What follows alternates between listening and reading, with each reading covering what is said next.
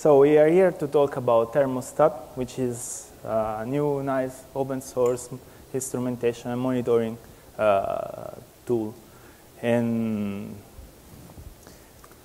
let's just probably we should start. Well, we can assume that we are famous enough, or maybe we should introduce ourselves. Yeah, let's introduce ourselves first. Okay, so I am Mario Torre, work for Red Hat as a senior software engineer in the Java platform.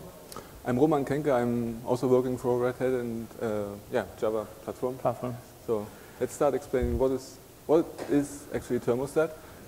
So Thermostat is an open source tool for capturing, diagnosing, monitoring, tuning, and profiling the Java virtual machine. That's one way to see it, actually. Yeah, another way to see it would be, you can say it's kind of an information hub where we collect and display data coming from Java virtual machine or the operating system or whatever. So various sources, basically, exactly. So if I want to extend this concept, actually, how I can see Thermostat, basically, I can see this as first of all, as an information hub that collects the vertical stack of the information. What it means this?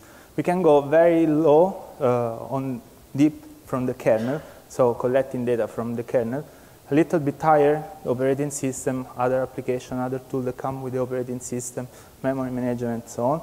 Then, let's say that this is the most important part. What we are most interested in is actually the OpenJDK, which means either an isolated VM or it can be something more complex like an application framework or application server that sits on top of the Java virtual machine that runs other applications. That's not all, I think, no? No, if I want to take a higher level view, and I can say we can get data from horizontal levels. We start with a local JVM, look at this, or we can have a remote JVM sitting in some other room or completely different continent, whatever. Or we can even try to monitor and do all these things with a whole lot of JVMs sitting on various machines, like a cluster, or some people like to call this cloud, whatever. So but it does also the coffee, or just makes the developers happy? No, I think it doesn't. No coffee. Okay, then, again, what it is actually, we say it's an instrumentation tool, but what are the features of Thermostat that we want to see today? So we have some features that are already fully implemented, working, other features are work in progress. We will show you in a few minutes the demo about what is currently implemented. Just to have a very high-level overview, we can collect data, we say, from the operating system. So we can have VM-specific CPU usage, but not only, also the overall CPU usage. This is the that comes from the kernel. Or we can collect memory usage. Again, in the case of Java virtual machines, we have several IO memories, and we can collate this data together with the regions, the garbage collector, and see profiling across time, so that we can see how an application behaves across time. And we can actually correlate this with GC invocations and these things. GC invocation, exactly. So we can see if there are memory leaks or if there are too many collection events and so on. Right. Same thing for thread monitoring. This is also a tool that tries to collect that data from a multiple variety of sources. In the screenshot, we just see a view. There is a pie chart of the execution of a single thread, but there are also more complex views that collates the number of threads in their time with the timeline and try to be quite accurate in what we see, so that we can collect and analyze this data. And we will also see some heap dump analysis tools. Oh, and not screenshots. So yeah, no screenshots for this. Heap dump analysis, class loader information, and we will see also some typical usages for class loading.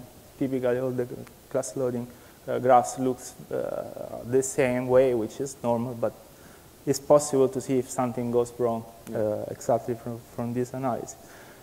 We say we were gathering data from a variety of sources. What are those sources, Roman?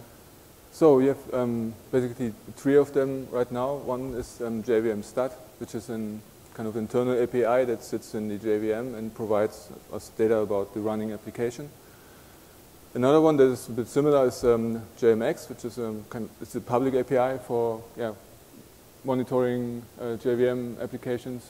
We are also getting data from the file system, from /proc in this case, which is provided by the Linux kernel. And yes, some of the things that we are currently working on is including data from third-party tools like SystemTab or OProfile for getting this low-level profiling data. Those tools will allow us to cross the border between Java and native side. So, for example, with SystemTab and OProfile, we will be able to not only look at Java code, but also when Java code enters into JNI or native code, we will see how they interact and what kind of correlation we have. Would be possible, for example, to analyze, I don't know, let's say we have a thread that behaves a little bit funny, but from the Java point of view, it's all fine, but then we can see if it's stuck in a system call or something. For example, yeah, something like this, yes. So how it does work? What is the architecture we choose for our tool? In a moment we will see also why it is, but anyway, the architecture is this. We basically have a division between who is collecting data and who is analyzing this, and where this data ends up. Stored, yeah. This picture makes it very, very generic on purpose because we want to support a number of different situations. The very simple high-level overview is this. We have monitoring agents. Those agents just collect data. They can react to some events that are guided by the clients, but generally speaking, they collect data from all the sources they are capable of. Then they put this information in a storage facility, and clients' application, which are Thermostat clients, to collect this data and analyze it and inform the user of events or other situations. And the important aspect here is that those monitoring agents are very small and lightweight. They don't incur significant runtime overhead. We can run this on a production machine without worrying that this will slow down significantly anything. And as soon as they have the data, they just push it off to the storage. And yeah, let's get this. It's always the cloud. Yeah, so we were saying about the agents. So we say agents basically are very stupid in nature because they just collect data. But the client actually do a lot of computation and work. Well, we have a number of clients so that we can adapt to different situations. For example, let's suppose we want to monitor. So I am a developer. I'm very unhappy because my application crashes all the time. It consumes a lot of memory. I really cannot figure out what's going on.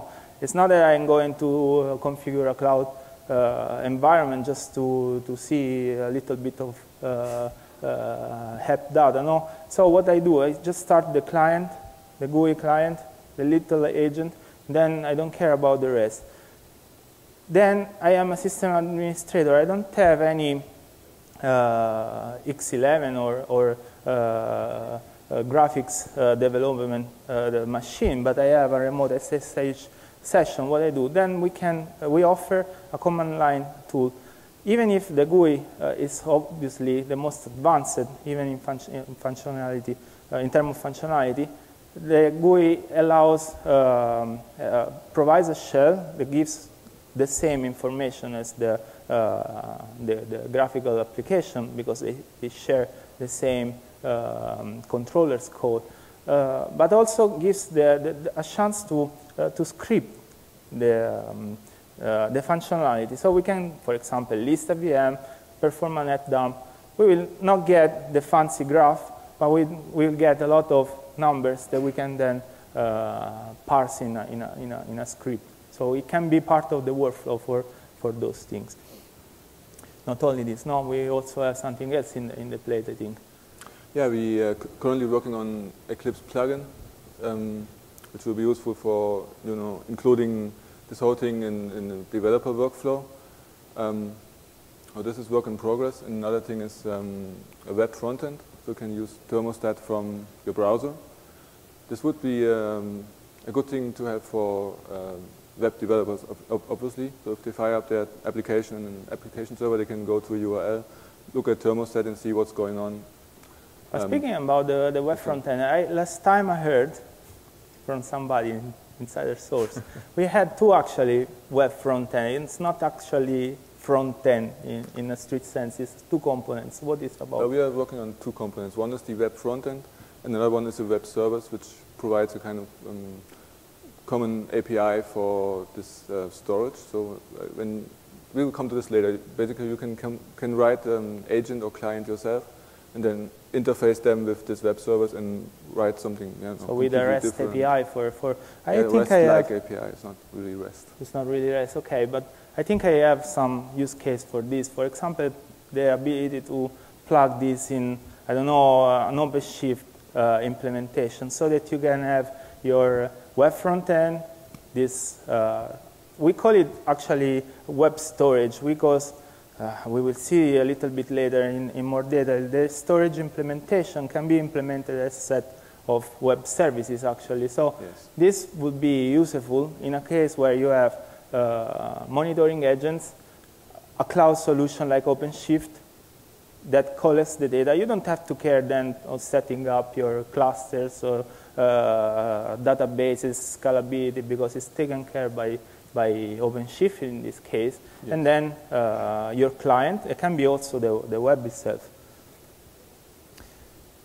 But now there is the big question. I know that everybody wanted to say this in the question and answer, but we will anticipate why we are doing this from scratch, another tool. Why not using, I don't know, Visual VM or JRocket, whatever? Right, that's a good question. So we had a couple of ideas what such a tool should do, and so one of this is we wanted to be able to monitor multiple, up to many hundreds of hosts. So we had some scalability requirements. We wanted this tool to be extensible by plugins so that people can write their own extensions or data agents inside their own applications or stuff like this. We wanted the data collection to be very lightweight so that we don't incur runtime overhead in production systems, for example. And we wanted this to be open source. And as it turns out, none of the existing tools provide all of this. So all of those tools provide a subset of those, but none of them really provided us with all of those things that we wanted. So we sat down and started our own. Yeah, but then also about the license, I put this bold in this slide because it's important to know that this is the same license as OpenJDK itself. So it's ClassPath, GPL plus the ClassPath exception. So we were talking about extensibility. How does it work? What are the technologies we are using under the hood actually to allow this extensibility? But first of all, especially for the GUI client, because this is where it's mostly visible when implementing it. But this is for the whole thermostat application stack. This is based on SGI, so we have a set of services that are exported, that are used by plugins implementers. They basically provide the plugin API for Thermostat. For every aspect, so it's possible to, for example, let's say I want, okay, the developers were not smart enough to think about, I don't know, collecting some specific kind of data. It would be possible to extend this functionality to create a new data layer, some abstraction like this. Absolutely, yes. You can write your own agent that does collect some data and push it off to thermostat storage, and you can also write your own GUI or command line client or Eclipse extension or whatever to actually show this data to sysadmins, users. And this is used actually everywhere in Thermostat already because all the functionality is provided via plugins. So there is nothing included in the default Thermostat. Oh, that's not true. We will see this. Demo time. We will see this, yeah. Okay, so we call the demo time the Mark Reynolds effect. Hopefully not. Hopefully not. Let's see if it's true or not. So this starts. So actually this is starting the agent. I start collecting data from running VM. This is for starting the GUI.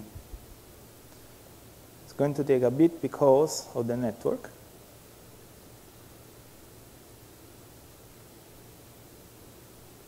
I started this before.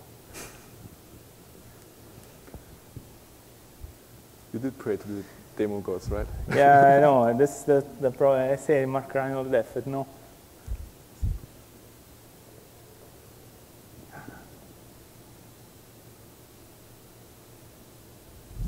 Does it come out on the correct screen? Yes, I hope so. That's what I'm.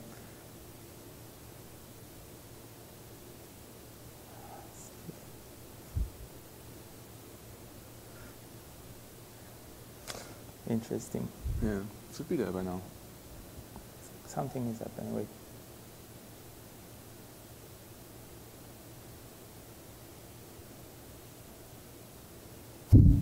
Right, try it again. Wait. I don't want to stop it.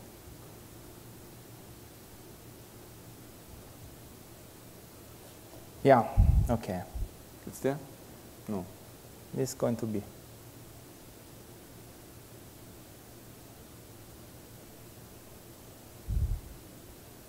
Yeah. So, this is what happens when you run development code. Never do this again. Okay, so, okay, this is how I present the very basic interface for the GUI client. There is an issue collector. It says the number of virtual machines that are currently tracking and the live. Then you can go on host overview. It basically tells you about the overview, the processor, the speed, the network interfaces, and so on. Processor, memory consumption.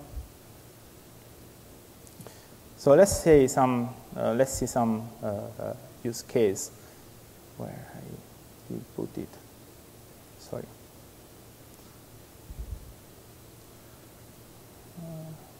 Okay. So for example, let's see, I want to analyze an application. I created this before. It's an application that keeps using all the memory. So it's always growing, growing, growing.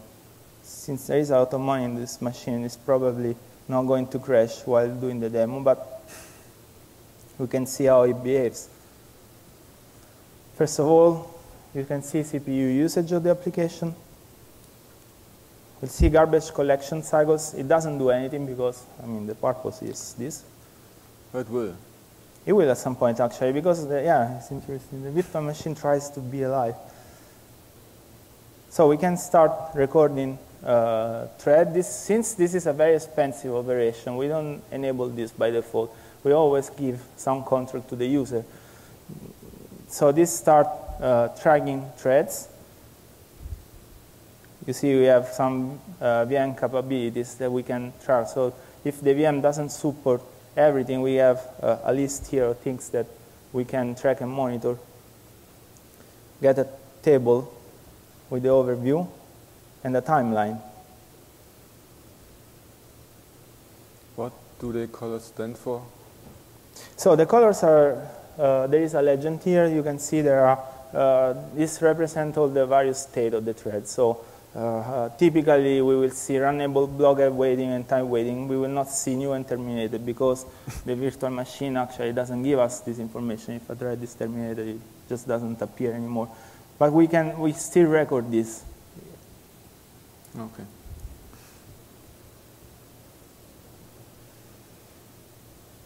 So it's possible to have some data by clicking on that.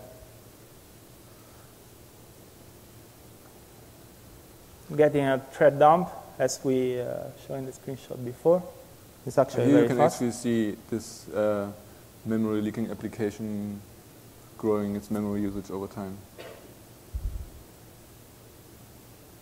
Yes, exactly. Yeah. Yes? I don't hear you.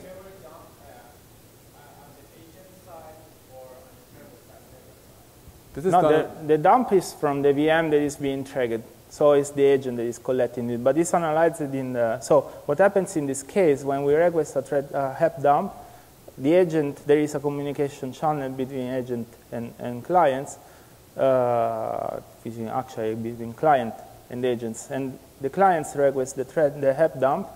the agent performs this on the VM that is being triggered in that moment, and then it stores the dump in the database, but it doesn't perform any analysis on this. So there is raw data in the database, and then the client grabs this data, is informed by the agent that there is actually new data coming.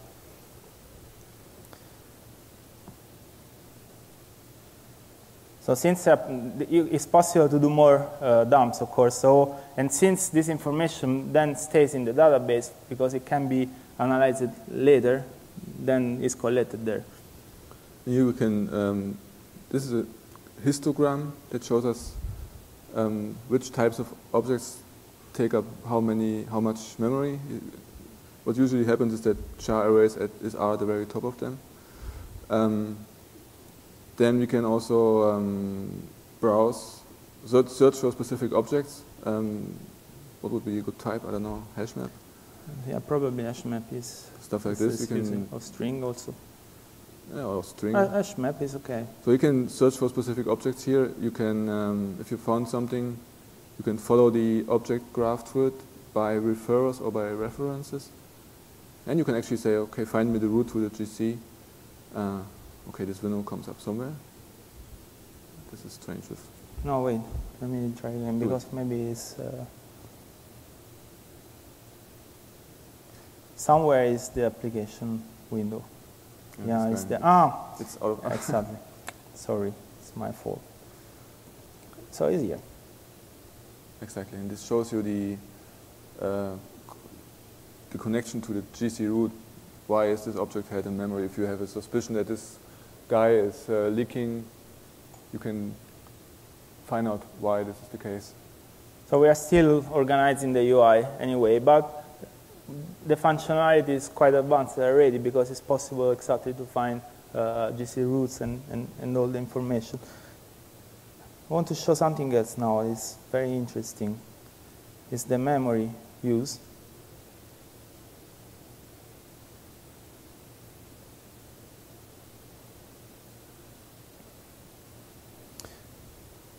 So those are all the various regions.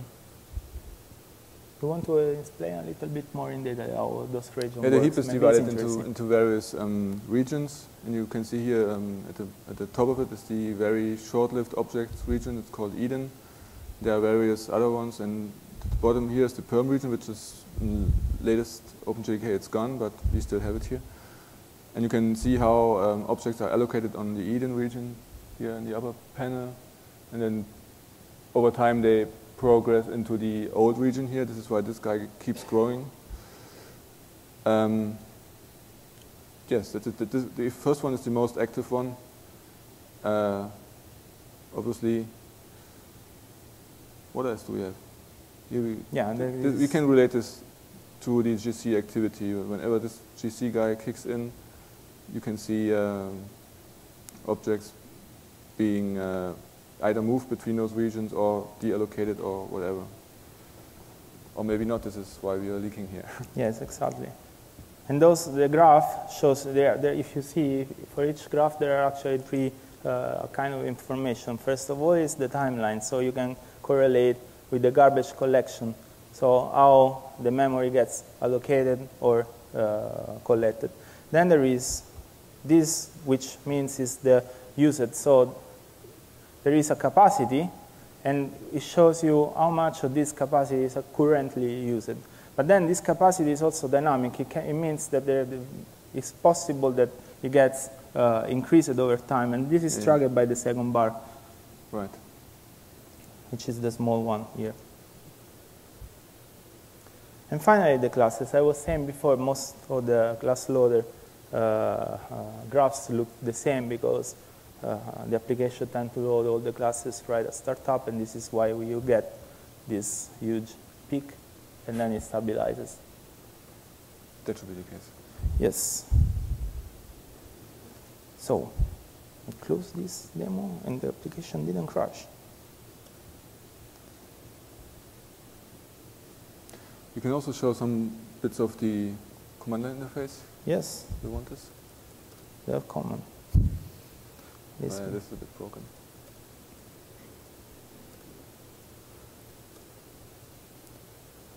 So I don't know, the shell maybe? Oh, it's okay.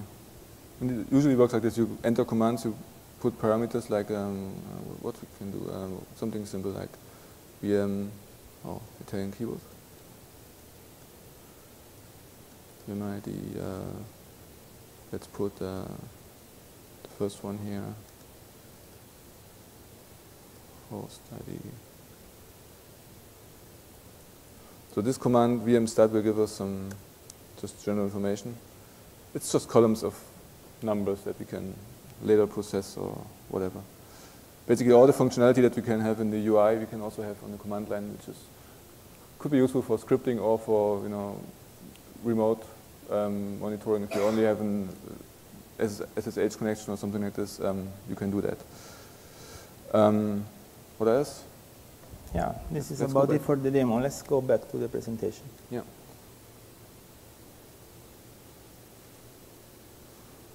Oh, the macro island effort didn't happen, huh? Very more, a little bit at the beginning. Okay, so what's next? What we are cooking? So first of all, we want to have NUMA support. What is NUMA? NUMA support means that we want to be able to find out when objects are allocated on one thread that is assigned to one processor and then used by other threads and on different processor, which is kind of incurring overheads that we don't want. Because we are changing, no? Yeah, so if this thing is changing, we want to detect this and provide some useful features for that. Then we want to be able to actually tune the JVM live while it's running. Change parameters like heap size or, I don't know, GC parameters or something like this. So regarding this, not everything we are talking here is strictly speaking thermostat, because of course part of our work is to create some of this functionality in the JVM itself, because not everything is implemented. So HotSpot doesn't give us all the capabilities, for example, for tuning or changing other parameters. So we are creating also patches that we hope we can get into HotSpot for supporting, for example, for NUMA JVM tuning. Same for system tab window profile, which is very important for low-level collection, because system tab is exactly what can give us access to this information coming from the kernel. It can tell us if exactly there is something stuck in a system call or something else. Right. Then, of course, improving the graphs and the GUI client, memory leak, deadlock analysis, even streaming. So we want to be able to perform live analysis of the app instead of just getting the dump from the VM from time to time. And we already say about web services, the Eclipse client and the web client. What we want to be able to do, we have seen already this in a very, it's very in beginning of its development, there is an issue view. What we want to improve this is to give the ability to inform the user that something is happening, but also to give some instrument to correct the problem. So for example, we can give some tips. Memory is low, increase, use different data structures, or do any kind of analysis that can be useful for the user. Then there is what we call YouTube mode versus drill down mode. YouTube mode is basically what you have seen here. So we have, since this data is in the database, so everything is collected, it can be considered always kind of offline analysis. So the tool collects the data and then shows up. We can go back in time or forward in time and see when actually problems started to appear and why. But there is also another way of collating this data, which is the drill down mode. What is this that about? would be related to the issues overview. So when you start Thermostat, there would be some issues overview, some kind of dashboard that gives you information about all the running VMs that you are monitoring, and basically show you which VMs are okay, which VMs are running within their parameters, which ones go crazy, I don't know, use excessive memory or whatever. They could be shown in red and green and yellow or something, and then if you see that something goes out of control. You could click on one VM and then get a better, lower level view, still high level, but can do some analysis, and eventually you can go down to the lowest level and see which objects are allocated, or I don't know, what thread is doing what, and those sort of things, very low level point of view. So going from very high level bird's eye view to very low level ground view of things. So that would be our idea. So still continuing the what's next, we already discussed about OpenShift deployment, but also it's possible exactly for the same concept to also support something different than Linux, at least from the point of view of the clients. That means other operating system for the GUI clients, but also iOS, Android, because it's actually an offline tool in the end, even if it's quasi real time. No. So there are any questions? No. No. Instrumentation, is that somewhat comparable to tools like JPro? I don't know. I don't know about JBrob itself, but if you consider, I don't know, there, as we said before, there are a number of sources. So it's possible to have instrumentation at the agent level, which is, I think, what happens in JBrob, no? But it's also possible to get data from the VM itself, as supported by system top scriptlet. So there is something that is actually written in the HotSpot code that when the script is installed, and then it gives us this information. So there are multiple sources for this.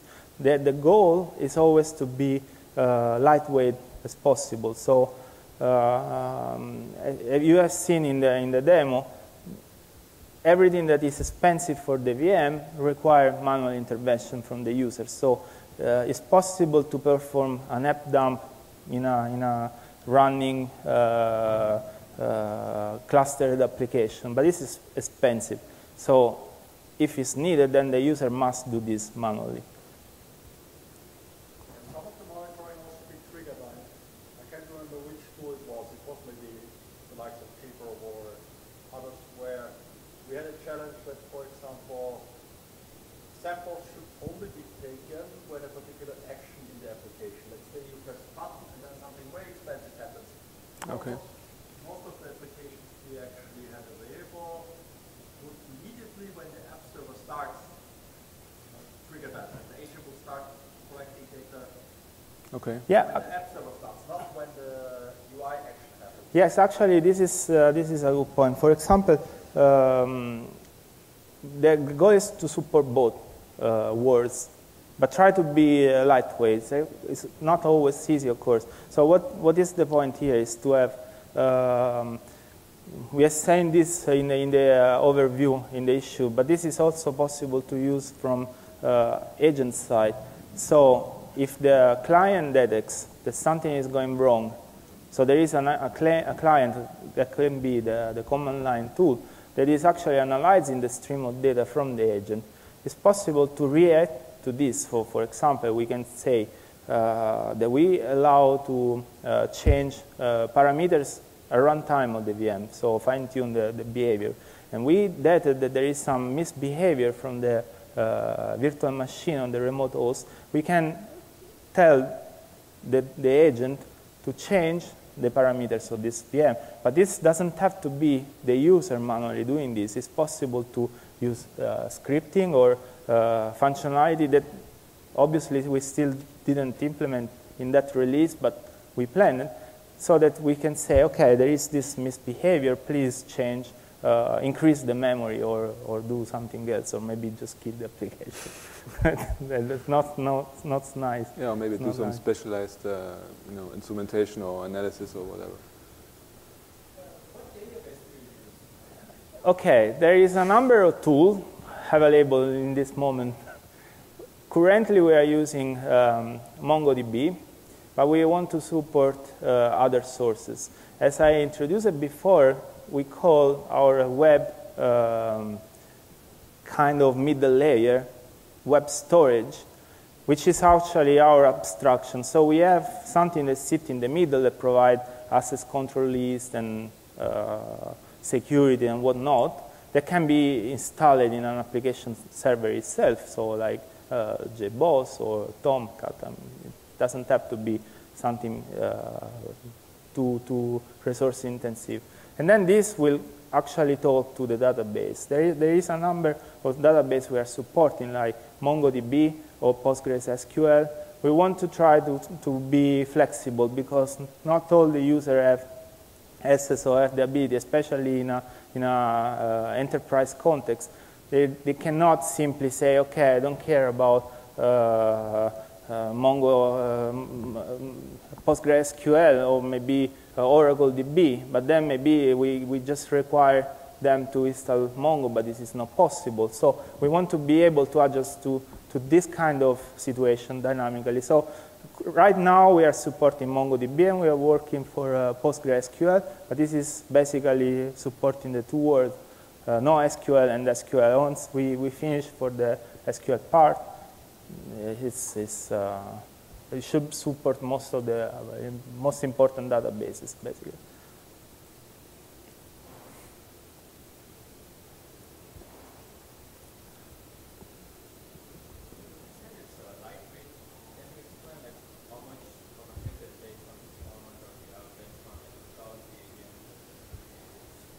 So the agent is very lightweight. We performed some analysis with Spec JVM. I think it was around 2%, I think, or maybe even 1%. Now I don't remember exactly. We try to keep this number very low. Not all the operations are lightweight. As I say, performing an app dump is expensive. So if the user keeps pressing app dump, especially for huge application, then, well, it's a stop the word operation. There is no way over it. But for all the collection, it's actually very, very lightweight because most of this data comes directly from the VM, and this information the VM already has. So we just take advantage of this information that the VM must have. And it communicates outside the world, either via MX bin or via System Tab or other options.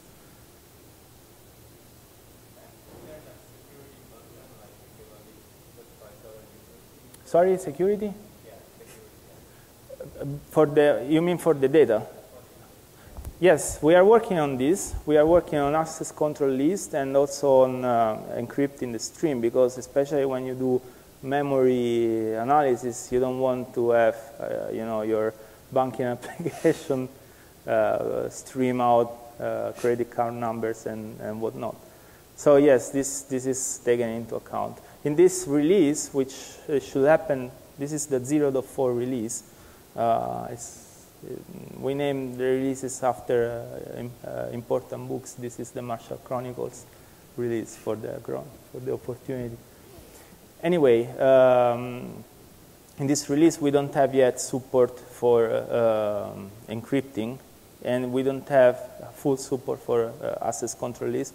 We have only login. But it's like anybody that can log in the system can see everything. But then in the next release, we will have full ACL support, and the only database layer that the users will see will be this web-based layer. So we will be able to use Java 2E security and everything.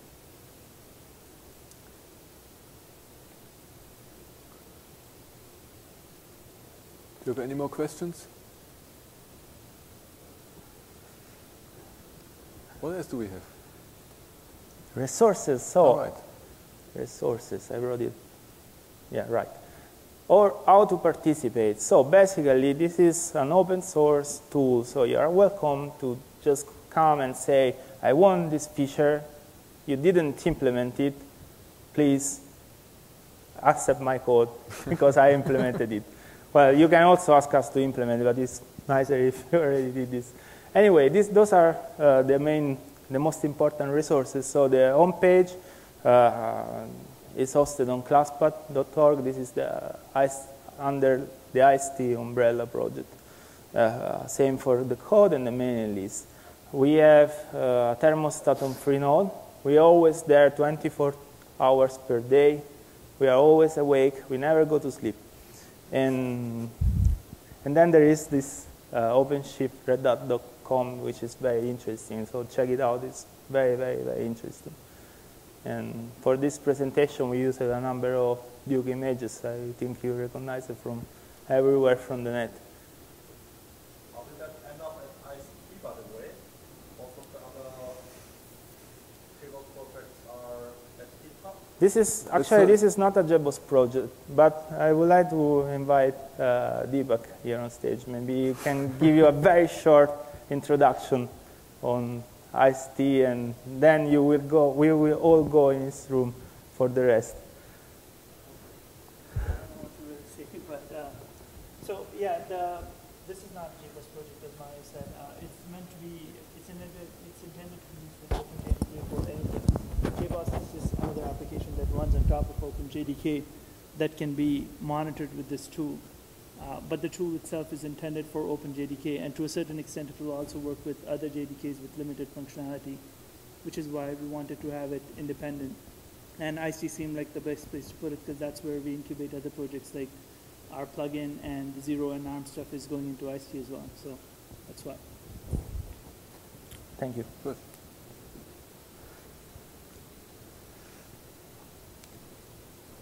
All right, I think that's it. So, Thank you. thanks.